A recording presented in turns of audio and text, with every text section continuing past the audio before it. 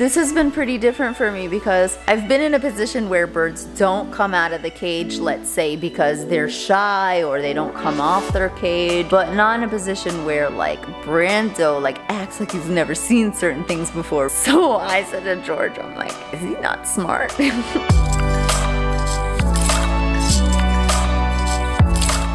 Hello my fellow sniffers and flighters, my name is Marlene McCohen and welcome to my channel. For those of you who are new here, let me know that you're new, let me know that you subscribed and hit that notification bell so I can welcome you appropriately. I'm in my bed. Why am I in my bed? Because we are going to do kind of like a Brando update and I'm gonna go over Brando's schedule with you. And I bet you guys are excited to know what happens here, what his personality is like. But before I go on and show you his cuteness, because you guys are gonna see he's changed. Like, he changes so quickly. Should have made this guy an Instagram, I swear. Before I show you Brando, make sure to check out my links below. Check out my new organic parrot food with tops, as well as our subscription boxes, which you want to get in on quickly because the window to subscribe to them is very short. No idea why. So let's start from the morning. I'm sleeping in my bed. Okay, you guys know I'm not like an early riser. And at 7:30, something very dramatic happens, okay? Talk about naming and Brando. I have never seen an animal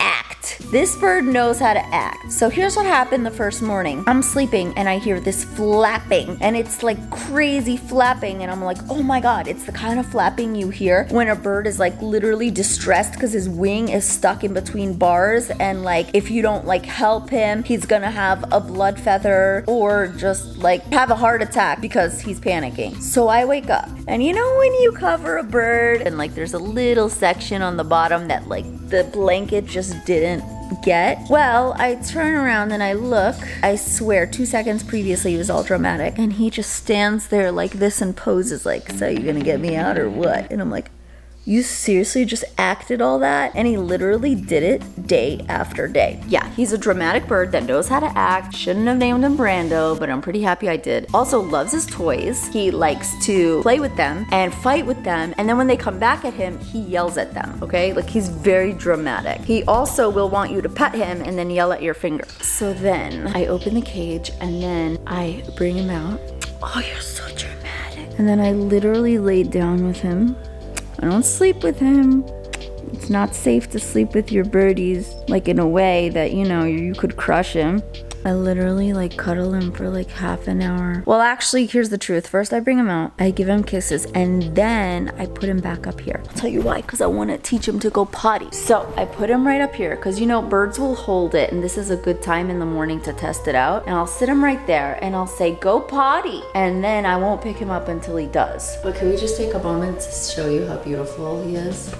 But look at all that black on the beak, like just started happening so fast. So guys, watch, like he wants to step up and then sometimes he's dramatic about it, okay? Wanna step up?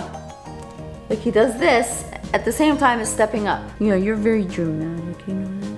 Today he got his head stuck in between his toys. Not stuck, like he put his head through to see me because I tested him out. I didn't let him out right away. Like I let him out, but I didn't like go to get him. I wanted to see how hard he would try. That's something you wanna do to create a smart bird too. You don't wanna do everything for them. Yeah. Those are his new noises. You wanna like see what they can learn to do themselves. You could see. Yeah, okay, you don't like this finger? This finger's bothering you? Okay. Ooh. Picasso never made any other noises like this. Let's say I put him down here. Okay. I leave the door open, but I just want to see like they're smart. So today, when he woke up and George woke up, he wanted to see George, but he didn't know how. So he did all sorts of acrobatics up on top of the cage, but he didn't know what to do. Just want to like give them their own courage and like teach them how to fledge a little bit themselves. Clearly he's not a fledgling, but you know what I mean. Like this is basically, if I keep aiding them, then I'll create a very dependent bird. So it's important for me to create an independent bird, but also to observe and see how they learn. He's so curious about stuff.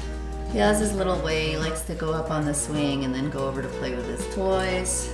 So cute, yeah. Hi, Mama.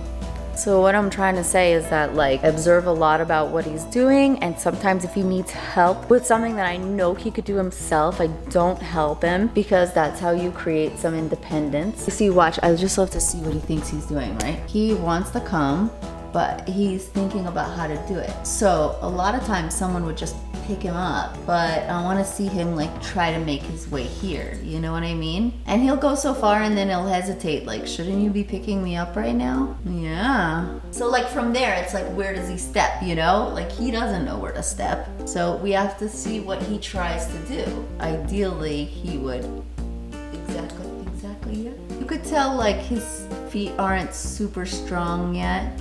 I can tell just by the way things he does, and his coordination isn't the best. What are you gonna do? Like, he'll go back. Yeah, you see?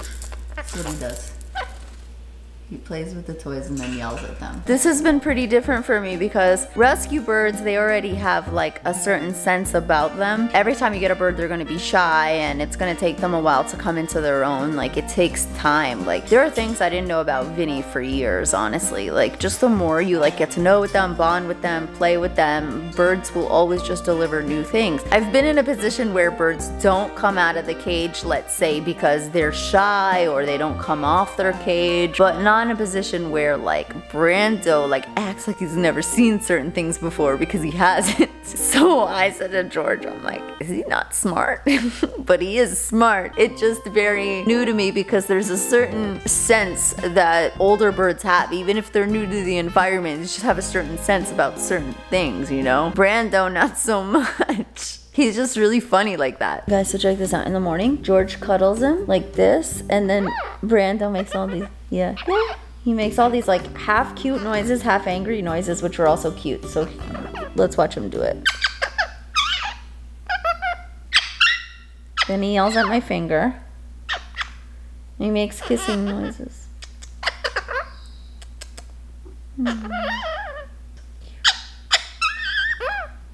Because I like when he's mad. Look, he just gets so feisty.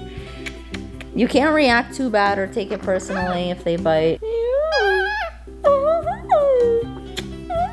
Also, like, because I know mustache parakeets, my first mustache parakeet, Malibu, talked. He said, hello, and pretty bird. And obviously you guys know the mustache parakeet going around right now talking about the babies. So I try to make different noises when he's in that mood to make noises. So for example, he's making all these like, I try to go, yeah, speaking in his tone. Do you know what I mean? Like, yeah, because it'll help him pick it up. Yeah. Yeah, I'm pretty bird. So what I try to do is like, if I find a tone that he's comfortable making a noise in, I try to match that tone and say words in it. So it wouldn't be so far of a reach. Does that make sense? I don't know if it'll work, but do you guys remember when I taught Jersey how to sing? And her favorite song, she always danced to it. And then one day I was like, what if I do her terrible voice and go, like in her cockatoo scream, and she literally learned it in a minute. Yeah. Okay, feisty. You're so feisty. Yeah. See, he does this half the time, and then the other half the time, he just wants to be cuddled like a baby. But I like to do this because I like, even if he's like gets a little feisty, at least he's making noises. And then for those of you new to having a bird or a parrot, let's say you have a baby and you're considering like, and you really want to potty train him. So he's a baby, I'll be like, you know, I kind of noticed that every 20 minutes he might want to go potty. Then after playing with him for a while, see, look at these hands aren't even going near him, but they alert him. Okay. Yeah, so now he's being particularly feisty. His best moments are in the morning. He's a very morning bird. So then if you notice, oh, like maybe 20 minutes, maybe half an hour has passed by, then you go put the bird back and you tell him to go potty. Chances are he will go potty. And another way you could do this is there are certain times a bird is always going to go potty. One of those is before they take flight. That's an indication that they may be about to fly. It just depends on if you have a flighted bird. Before they eat something, they'll release that extra weight. Like if they see food food. They might like go potty to like ingest the new food. I'm not saying that's always what it means. I'm also not saying those are the only things it could be. A bird just go potty, but just keep a lookout for those things, because if you show your bird food and he's about, you know he's about to go potty because that's what he does, then you say go potty and he'll start associating that with, oh, and then I got the food. So he's never having to withhold it. Jeez, you are feisty. You're feisty. Yeah. Cute. Thank you.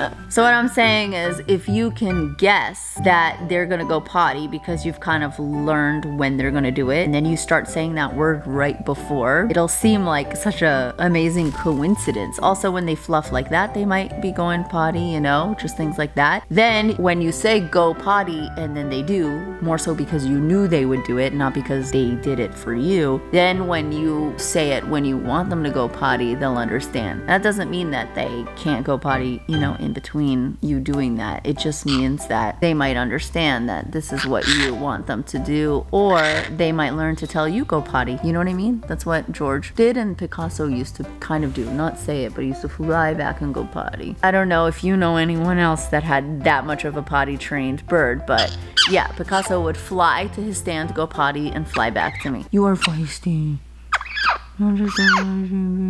My love for Brando's really beginning to grow. As far as like a rescue versus a baby, I don't know. I have an automatic love for rescues. Like, I don't know if my love would be deeper for Brando. I don't think so. I think like just the history of certain birds and their stories and like them not being in the best homes and coming to me just gives me an automatic like deep love and understanding for them. But Brando's like a baby. But my love grows for my birds all the time. Just different birds. Like the bond just grows and changes, and I love you. You wanna go potty? Go potty. Yeah, floofers. So if he doesn't go potty right away, because I actually saw him go potty like 10 minutes ago, so it's probably too soon, I might leave him there until he does, and then when I see him, but you gotta keep an eye on him, I'll bring him out and go, yay, good bird, and give him like hugs so that he understands, like, not that he has to, but that this is his kind of chance and that he'll get out again. What else do you do, Brando? He literally has 1 bath a day, okay? Like, this guy wakes up and grooms himself. Like, he wakes up and has like a shower, like, just so interesting. He hasn't met the other birds yet, so it's mostly about me coming up and hanging out with him. I literally spend all morning with him. He gets my first attention. He's still eating the kind of mix from the bird store, but I've added my pellets in there and he really likes them, so that's exciting, but I haven't switched him to like 100% my food yet. I actually had run out of the one for small birds, so I gave him the one for large birds and he was fine with that. I saw it all crumpled up. He also takes the pellets that he had from the store. He takes them and dips them in his water and makes himself like breakfast. Very active bird. Go potty. Good bird. So now, because he went potty, I'm going to take him. Does that make sense? Like, oh, I love him. And then you hang out with your bird longer. You know what I mean? Yeah.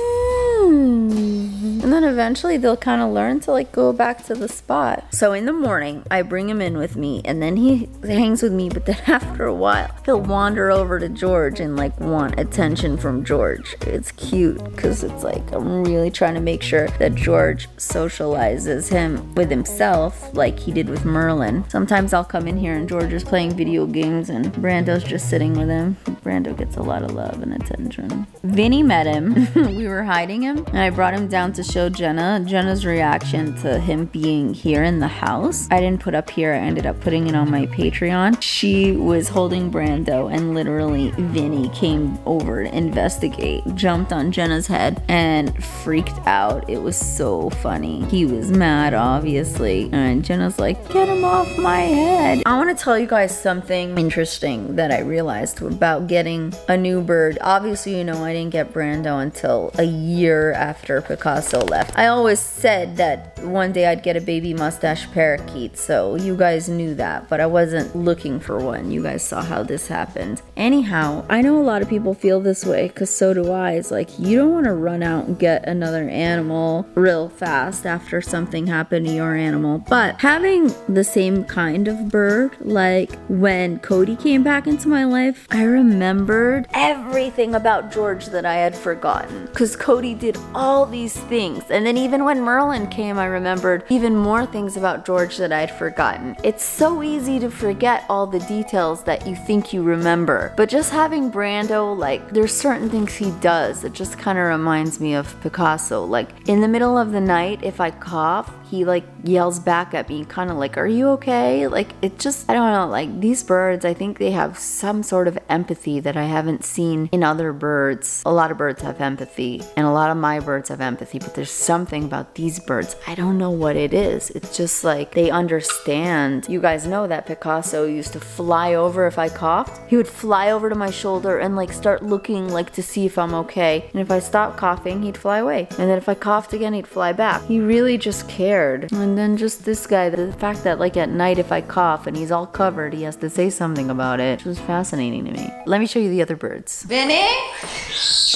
Where are you? Uh-oh. How did you do that? So, you climbed up here, chewed this, that. Vinny? Or are you sorry? Vinny?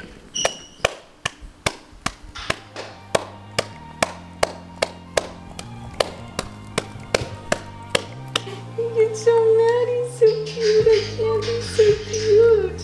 This is Nellie. Watch, she's gonna do her blinky blinky. I heard you giving a lot of speeches today. Cody. What do you think about this?